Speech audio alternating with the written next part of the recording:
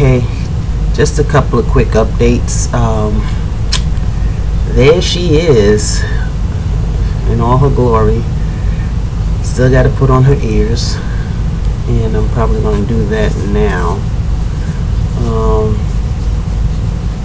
I just finished sanding her, but I tell you, I got to do some more because I see just a little bit. I did some filling in, but I'm not happy with that. I'm afraid that'll show up when I create the mold, and I want it smooth like a baby's bottom. But she's finally lined up symmetrically. If you can see that, I don't know.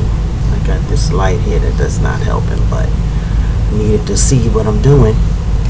And I thought I was finished, but I was watching a video from Bat Chicks yesterday, and lo and behold, she had made this statement about novice sculptors like myself.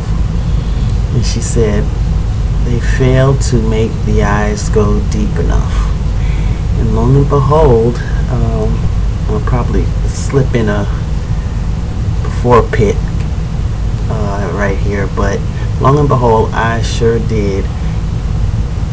The eyes was meeting straight with the forehead, flat. Nose was flatter.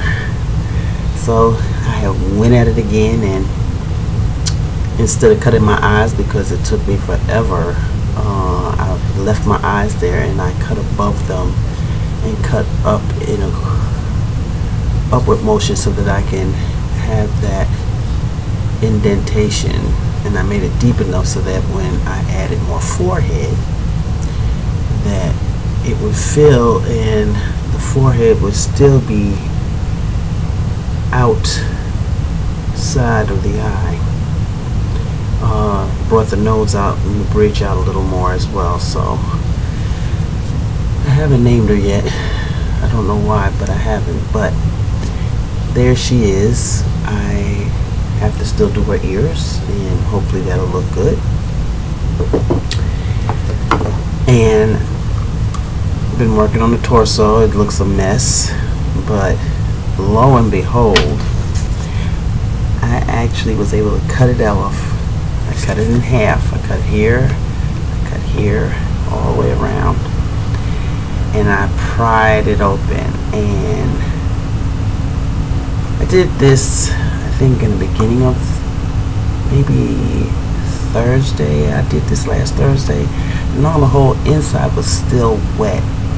And I was trying to do it the old-fashioned way of just letting it air dry, but when I found that it was still wet, I went ahead and I resealed it, because I decided to take this out now before I do any real work on it, so that if it had cracked all up, I wouldn't feel bad.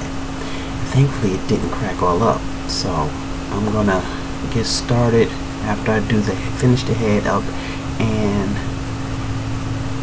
get started on the torso, smoothing it out, evening it up some more. I did a little evening because if you can notice where it dips in, this side is a little lower than this side, and I brought this up a little bit, but I'm going to bring it up some more after I sand it. I put it in the oven today just so I know the inside is dry, and I wish you could see on the inside, but you can see the cut right there. I would love to feel it, but then again, it only has to get cut again, and hopefully I can follow that exact same line to make it easier. So anyway, that's where I'm at. I haven't really done anything with the limbs. I have started on one leg, but my focus has been on the head and on working on the torso, and just trying to learn some more as I do it. So anyway, that's my update. And I look a hot mess, thus you won't see a face. But I didn't want to have to get all dressed up and fixed up just to show my progress. I wear my house clothes, my art clothes, because I don't mind this stuff getting dusty and dirty, which sanding is such a dirty job.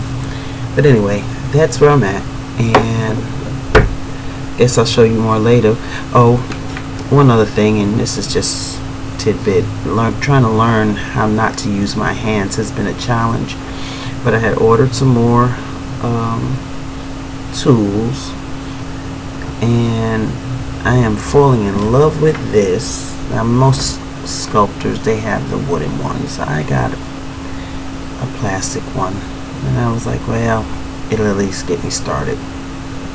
But I actually love this piece right here, and I've loved with the paper clay using this as far as smoothing it out, because although they say don't worry about it because you're going to sand, I figured the smoother I can get it, the less sanding I can do. So, and this I haven't really got a chance to use yet, but this was something I picked up.